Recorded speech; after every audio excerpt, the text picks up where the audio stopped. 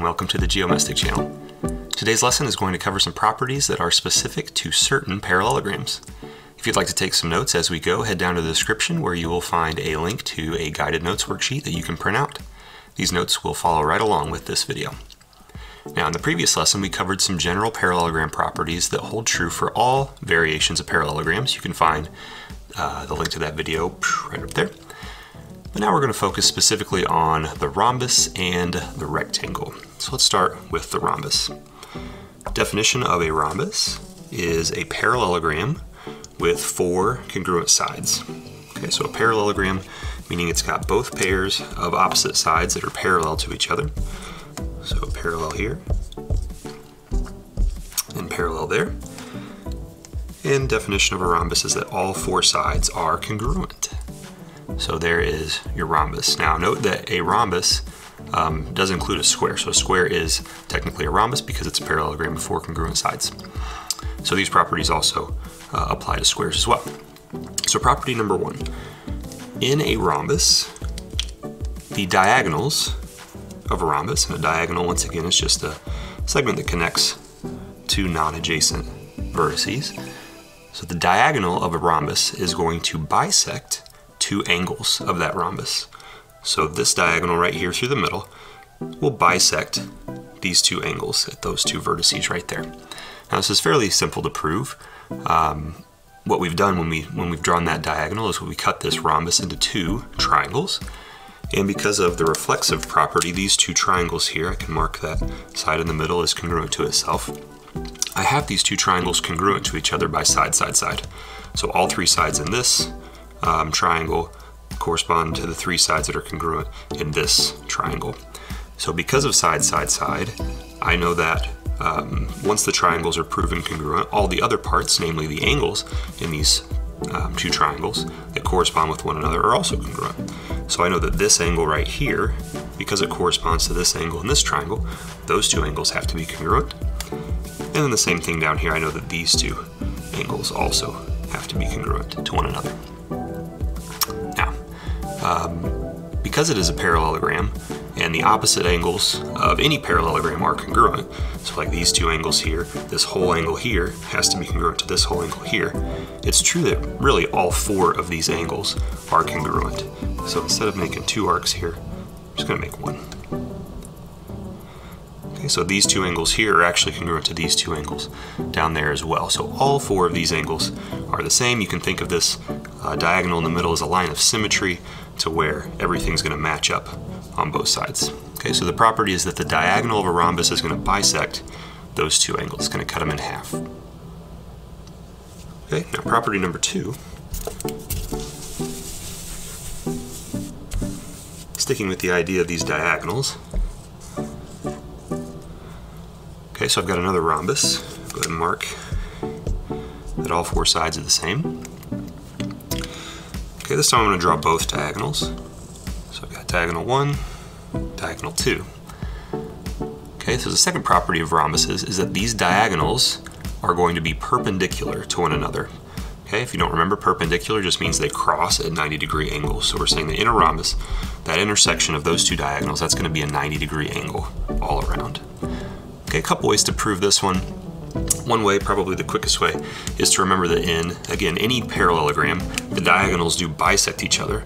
So I know that this segment here, this portion of the diagonal, and this portion, those are going to be congruent. And then this portion here, congruent to this portion here.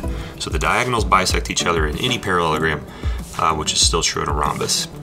Once I know that the diagonals bisect each other, I've got my four triangles here. In my four triangles, if you notice, look at the sides on each one.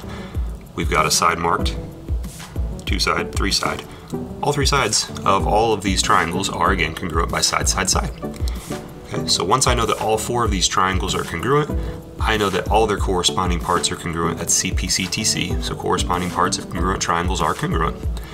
Meaning that I can say, for example, if I just look at, focus on these two triangles, so triangle number 1, triangle number 2, okay, because of Cpctc, I know that this angle right there corresponds to this angle right here.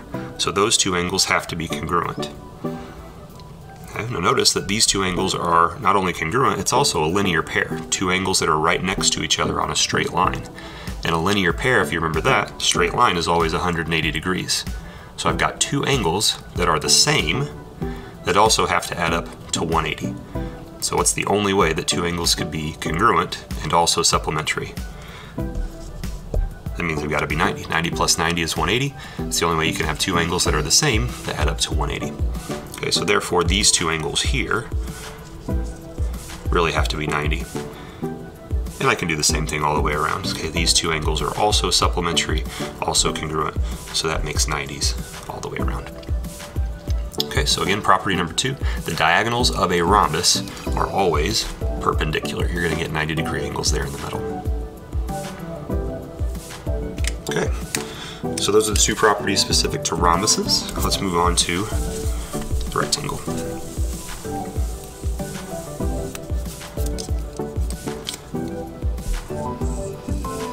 Okay, so again, let's go ahead and define what a rectangle is. A rectangle is a parallelogram with 4 right angles. So parallelogram, both pairs of opposite sides are parallel. And then 4 right angles. There's your definition of a rectangle. Okay, so we got one property of rectangles, and again, square is also a rectangle, so this also applies to a square. We're going to start again with the diagonals. So the diagonals of a rectangle, I'm going to draw both of them. I'm going to go ahead and put some points here, A, B, C, D.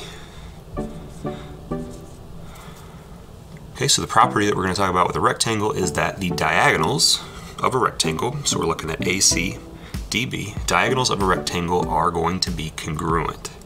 Okay, so we're going to say that AC has to be congruent to DB. Okay, now to prove this, again, we're going to utilize these triangles that we've created in here. Go ahead and highlight 2 triangles in this situation. Okay, so the triangles that we're going to look at, triangle number 1, we're going to look at ADC, so this triangle right here. And we're going to also look at triangle BDC, this triangle over here. So they kind of overlap on top of one another, but if you can kind of focus on those 2 triangles, you got the big right triangle here, big right triangle over there. Okay, so what I want to look at to be able to prove that these 2 diagonals are congruent is, again, these 2 triangles being congruent to one another using Cpctc to get any other corresponding parts. So starting with triangle ADC, because it's a parallelogram, I know opposite sides are congruent. That's true for all parallelograms, so I can mark those. And again, all right angles. So I've got this triangle here, which kind of looks like this if I kind of draw it off to the side here. I've got A, D, C. Markings I have here is that segment, that angle. Okay, that's what it looks like there. But I've also got the other triangle over here, which kind of looks the same. It's got really the same markings in it. So I've got this, and this is B, C, D. Okay, so I've got these 2 triangles, and notice what I have marked here. I've already got side, angle, side. Okay, in these 2 triangles, I've got a side, an angle, and a side. They're congruent by side, angle, side. Thus, if they're congruent by side, angle, side, any other corresponding parts have to be congruent. Cpctc says that, namely AC, I know this segment and this segment, BD, have to be the same, which are my 2 diagonals here. Okay, so using side, angle, side, and Cpctc, I can see that those 2 diagonals, okay, the hypotenuses of those 2 right triangles have to be congruent, thus proving our property that the diagonals of any rectangle must be congruent. Okay, so again, reminder, all the properties we're talking about today also apply to squares because a square is a rectangle as well as a rhombus. All right, a couple short examples here. We'll go back to the rhombus to start. Okay, so let's say that's a rhombus. All 4 sides the same. And let's go ahead and draw a diagonal through there. So the examples that we're going to do today are really going to mainly focus on the angles inside of each of these figures here. So let's go ahead and give a 108-degree angle here, and maybe we're looking for a few. So angle 1, angle 2, angle 3. Okay, so utilizing these properties that we've talked about along with the general properties of parallelograms, we can find the measures of all these angles here pretty quickly. Let's start with angle 1. So the measure of angle 1. Opposite angles in any parallelogram are congruent, so if I have 108 degrees here, I know that angle 1 also has to be 108 degrees. So 108 right there. Okay, now we've also got triangles. It's easy to utilize the triangles when we're trying to find angles. So if we start, we'll just go with angle 2. In this top triangle right here, I've got 108 degrees. We just said that the diagonal of a rhombus is going to bisect the two angles. So really we know that these angles being bisected are the same, these angles are the same, and all four angles happen to be equal because of that property that opposite angles in a parallelogram are congruent. So once I find one, or in this case angle 2, once I find one of these angles, I really know all four. So how do we do that? It's an isosceles triangle. These two angles are the same. I know 180 degrees is the total of any triangle, so if I've got 180 degrees, subtract out the 108 that I already have, what's left is 72 degrees. So between these two angles, I've got 72 degrees. Since they're the same, I can just divide that by 2, and that leaves us with our answer of 36. So I know that the measure of angle 2 is 36 degrees, which is here. Because it is a rhombus and all four of these are the same, I know that angle 3 is also 36. Okay, so the measure of angle 1, 108, and the measure of angle 2 and 3 in this case, both 36.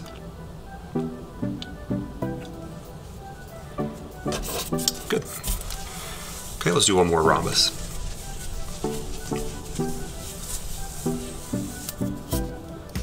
And this time let's get both diagonals in here. So I'm gonna let's try this. It's kind of a diamond-shaped rhombus. I'm gonna get both diagonals drawn this time.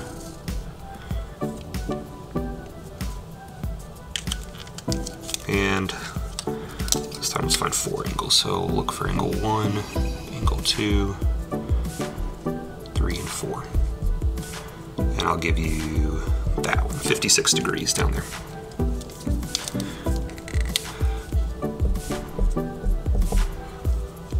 Okay, with a rhombus, if you have both diagonals, it's best probably to start in the center where those two diagonals intersect, because that second property with rhombuses, we said that any rhombus will have perpendicular diagonals. So those diagonals in the middle where they intersect, you know that those are always going to be 90 degrees. So that angle 1 up there, that's going to be 90 degrees. Okay, always start in the middle. Okay, next, probably best to start in this triangle right here, because we already have 2 angles of the 3 in this triangle. So I've got 56 degrees, I've got 90 degrees. I'm trying to find that third angle, number 3. Add up what you have, subtract from 180. So I've got 56 and 90, 146. Subtract, what do you have left? 34. So again, triangle is 180, 90, and 56 make 146. Subtract that from 180, you get angle 3. So the measure of angle 3 is going to be 34 degrees. Okay, so utilizing properties of a rhombus, if this angle is 34, because the diagonals bisect the angles, those are the same as those. So that tells us that angle 4, measure of angle 4, also going to be 34 degrees. And finally, let's go back up to number 2. It's not just this diagonal that bisects the angles. That diagonal bisects the angles as well. So this being 56 also makes angle 2 56. And there you go. So what you'll find with these rhombuses is you get a lot of congruent pieces because you have those 4 congruent triangles. You get to translate a lot of your angles into different places here. Okay, so let's skip over to a rectangle example.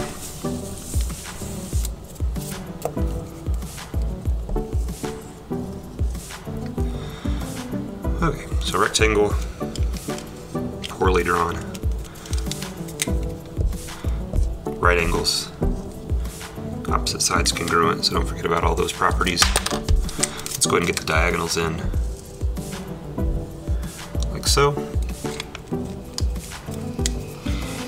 And 22 degrees, and then just a bunch. 1, 2, 3, 4, 5. Okay, so 5 angles. Knowing one angle right up here, 22 degrees. Okay, so again, the properties of parallelograms all apply to rectangles. So things like lines of symmetry, think about parallel lines, that sort of thing. Diagonals of this rectangle are congruent. We got some congruent triangles here. We're going to utilize all that stuff. So I'm going to start measure of angle 1. I think that line of symmetry right down the middle, I can reflect this over. These two angles in this triangle here are going to be the same.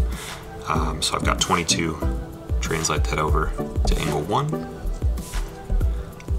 Probably the best place to start. Okay, next I'm going to go for this angle right here, where those diagonals intersect, because I've got this triangle, I've already got two angles, 22 and 22. To get the third angle there, I'm going to subtract those two angles from 180. So 22 plus 22 is 44. Subtract that from 180, and I've got 136. So this angle right here, even though it's not one of my numbered angles, that's going to help me out. So third angle in that triangle right there, 136. Now what I can do here is I can see that these vertical angles, okay, 136 and angle 3, vertical angles are always the same. Okay, so I can hop down to angle 3, so that's 136. I'm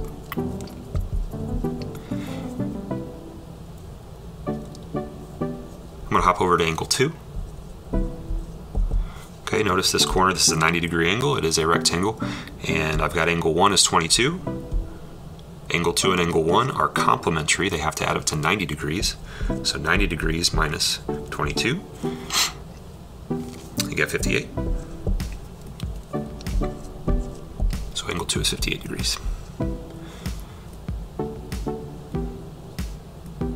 Next, I'm going to go with some alternate interior angles here. So once again, a parallelogram. Your opposite sides are parallel to each other. You got a transverse down in the middle. So I got 58 degrees here. Angle 4 and angle 2 are alternate interior. And when the lines are parallel, alternate interior angles are always the same. So if angle 2 is 58, I know angle 4 also 58.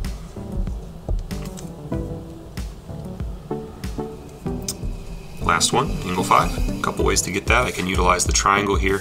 I'm just going to use this linear pair.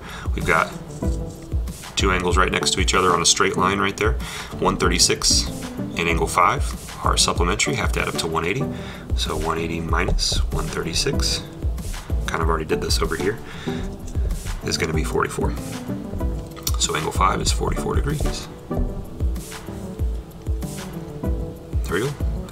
So you notice that these types of problems, you're going to utilize lots of old concepts like alternate interior angles, vertical angles, linear pairs. Use your lines of symmetry to kind of translate angles over to find their matches. All right, that's it. That'll do it for today's lesson. Thank you for watching. Thumb it up if it was helpful and subscribe to see more. We'll see you next time.